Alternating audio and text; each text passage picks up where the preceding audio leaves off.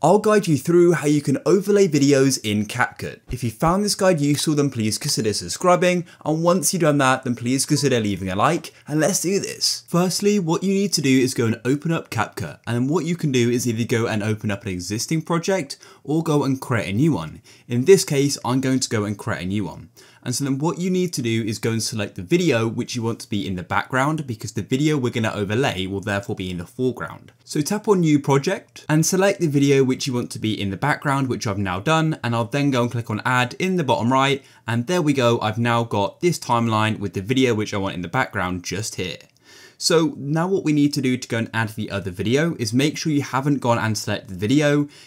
If you're not sure if you've selected it or not, just go and click on the back button in the bottom left if there is one, and the video has now been deselected. After you deselected the video, if you needed to, then what you need to do is go to the bottom of CapCut and you need to go and click on overlay just here. So tap on it, and then we have the option to go and add overlay, so tap there and your camera roll will then go and open up. And now what you need to do is go and select the video which you want to be in the foreground and overlay. So in this case, it's this one in the top. So I'll click there and then tap add in the bottom right. The video will then go and be added, as you can see in the preview screen. And then what you can do is go and resize it, as you can see at the moment, it's quite big. So to do that, just make sure the video is selected. Mine is, because it's got that green outline around it. And if it isn't, just go and tap on it in the timeline just like this. So it's got that white box around it in the timeline. And in the preview, it's then got the green outline. And then you can just use your fingers to go and pinch. So use 2 fingers to pinch and just drag it wherever you want it to be.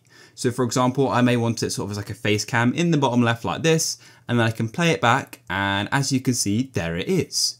And then when you go and click on the back button in the bottom left like this, it will then go and make the video a bit smaller, just so it takes up less space for the timeline, and you can add more things like text, music, and even other videos to overlay. So you could tap on overlay, then add overlay and add another. And then if you want to go and edit the video again, you just go and tap on that sort of upside down droplet icon. As you can see there, we've got a red line and then sort of a preview of the overlaid video. Tap there and it'll then go and expand it again. And then when you want to go and save the video, you just need to go and press on the save button in the top right like this, and it'll then say exporting.